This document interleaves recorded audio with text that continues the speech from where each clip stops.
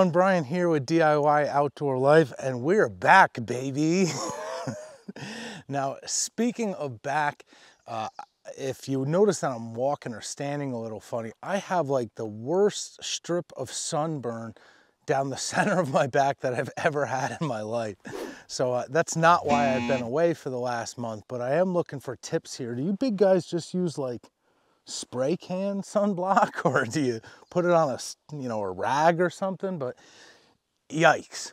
Now, today's video, I wanted to touch base because so many people have been reaching out. You know, I took 1 month off and I'm getting wellness checks at my house. But I want to show you why I haven't seen you guys since Memorial Day. I have had this monumental project here behind me that sprung up out of nowhere. It does relate to the future of the channel. So let me show you guys what I've been working on.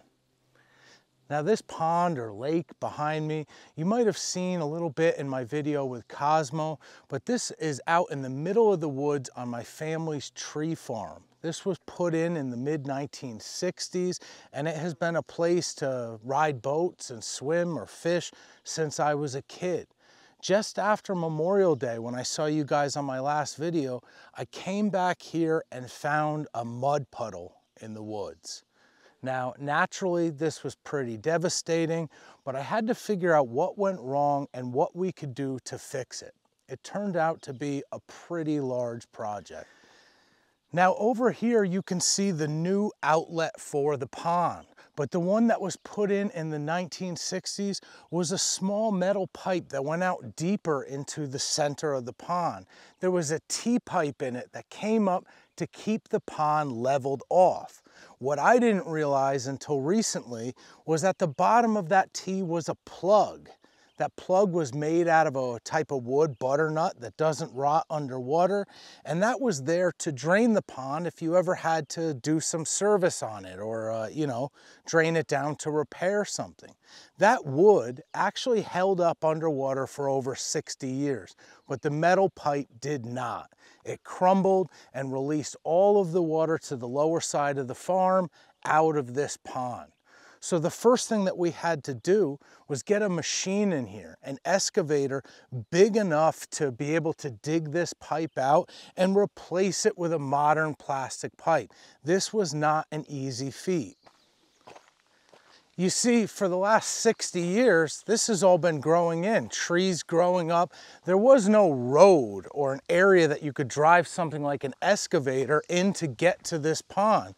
So we had to come up, remove trees, put in drainage, lay down a lot of stone just to be able to get the machinery in to be able to fix this pond.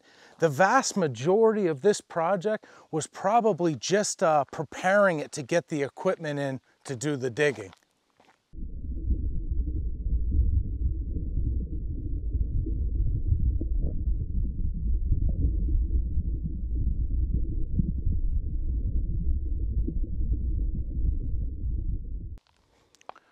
While some parts of this road now look like a driveway and you could bring a two-wheel drive vehicle in, there's other parts of the road where just big, heavy, coarse rocks are used for a foundation, just so your machinery isn't sinking and spinning into the mud. But yeah, we had to put a couple 100 yards in just to be able to get this machine around and to do the work needed to restore this pond. Every section where there was a springway, a stream, or a wet spot where we needed to drive the equipment, we had to traverse with these culvert pipes and put in these large head walls and tail walls. Even though the water is flowing really low now, when the snow is giving out, melting out, this is a raging river. So these giant walls help hold this pipe in when they're flowing at full capacity. I think you're getting the gist of why I was gone for the whole month of June.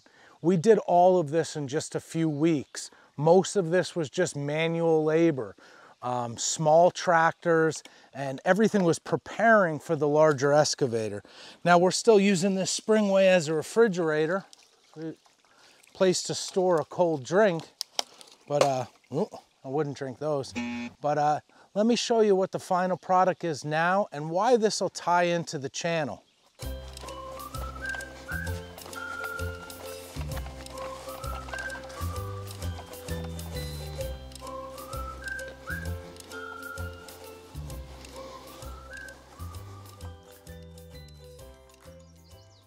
So with the trees removed, the drainage dug, and rock material brought in for a foundation of the road, we were able to get a big enough machine in to pull that old pipe out, replace it with a plastic pipe that's shot to the level that the lake is going to be at. It should be filled up in another couple weeks. It's really come up a lot. But now the water will go through the dike and travel down to another spillway where it crosses over and goes to the lower section of the brook on the farm. We replaced this whole section of the dike and resurfaced it, and now we're at the stage where we could put down some ground cover, some different trefoils and clovers and different things that'll grow back. But the best part of this whole project, even though it cost a lot of money and was a ton of work, is now we have access with the Bushwhacker. It's probably been 20 or even 30 years since you were able to drive vehicles in here. I could actually get Lucia's Prius 90% of the way in here now. But as far as the Tacoma or the Jeep pulling the Bushwhacker, my Teardrop camper, we're now going to be able to utilize this beautiful pond for some lakefront property. So I think you'll see more of it on the channel.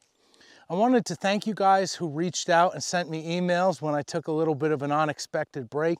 This has been 12 to 14-hour work days around the clock, but I've been staying in the Bushwhacker. So I do have a bunch of film to be able to put together. There's a bunch of stuff coming out on the channel. I have a ton of product reviews. I'm going over to see my friend Steve's school bus conversion. That's gonna be a cool little series we'll be able to do on that. And don't forget, if you guys don't know, the East Coast Bushwhacker Rally, which you're invited to whether you own a Bushwhacker or not, is in Hot Springs, North Carolina, near Asheville. And that's coming up at the end of July. So I'll post some information about that in case you guys want to hang out. I'm going to be there for quite a while. I'm going to stay probably the week there. And we'll shoot some videos and compare notes and see how people are enjoying the great outdoors. So thank you guys so much for watching. Stay tuned to, we're probably going to be putting out a lot of videos now that I'm done with this project. And make sure to like and subscribe. Take care, guys, and I'll see you next time.